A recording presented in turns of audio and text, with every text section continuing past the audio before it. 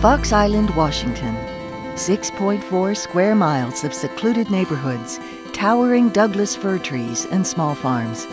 Islanders in this corner of Pierce County enjoy a relaxed rural lifestyle and picturesque views of Mount Rainier, the Olympic Mountains, and Puget Sound.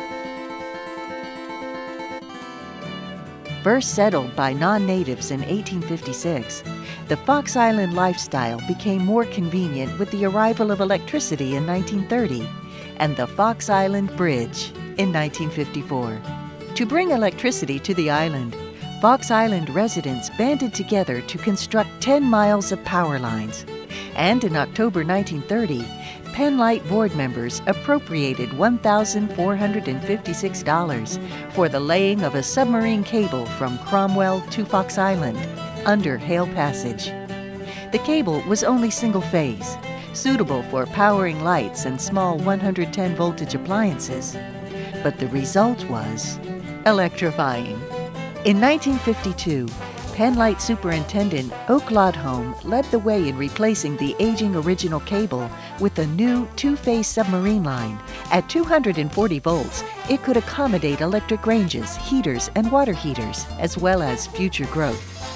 In May 1970, a third cable upgrade was installed, a three-phase line with even greater capacity for the growing population. In 1985, a secondary cable was attached to the Fox Island Bridge, capable of meeting all the island's needs, except during unusually cold weather should the primary cable fail.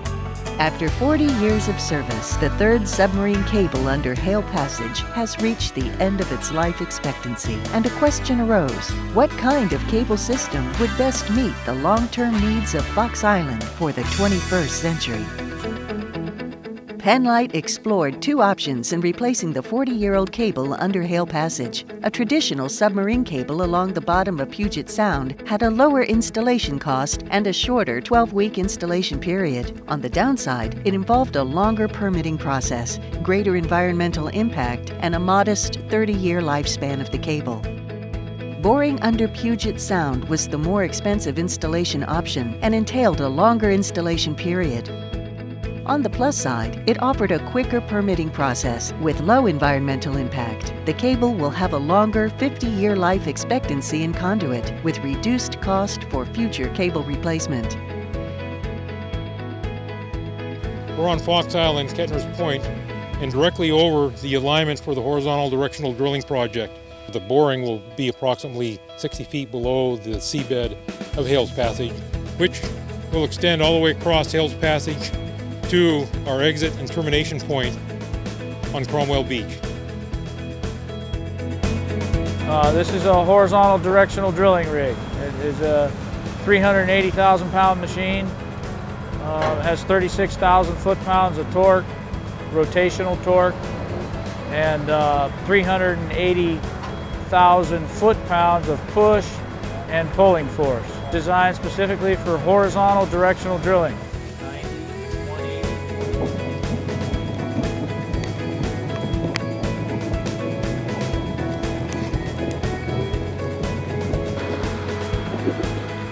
The drill string was pushed on through from Kettner's Point and directionally drilled in a U-shaped fashion beneath Hale's Passage and was directed right up to this point, and they came within about 30 feet of the intended target.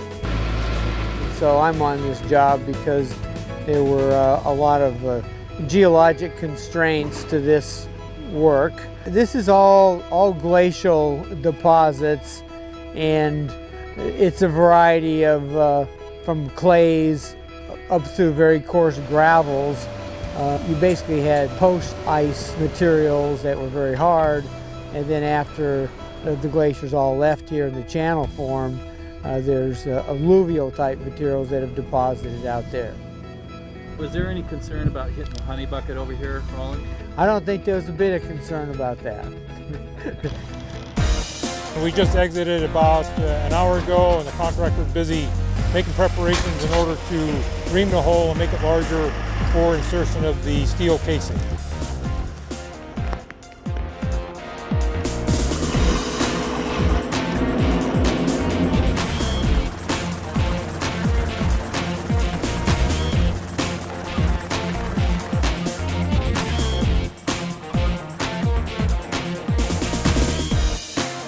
pipe that we're looking at has been, there's 3 segments totaling 3,520 feet. So that gives a little extra length of pipe. The overall length of the project, however, from a circuit standpoint, is right around 4,000 feet.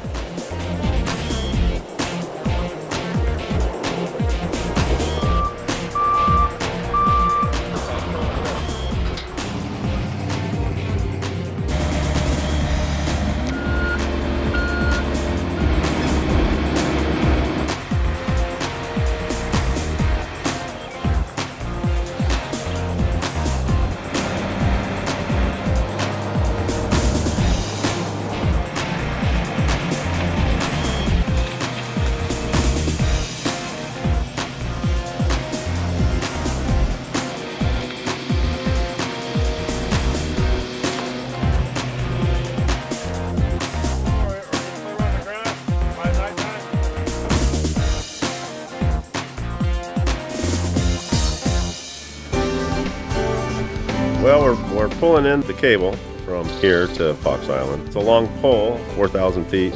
You know, we've got some equipment here that's specialized.